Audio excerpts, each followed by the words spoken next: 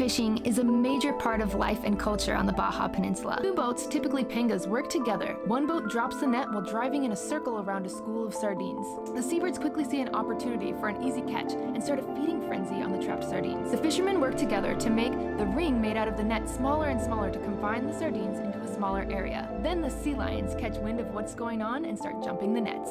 Now the seabirds and the sea lions are in a feeding frenzy, taking their cut of the sardines from the nets. The fishermen bang on the boats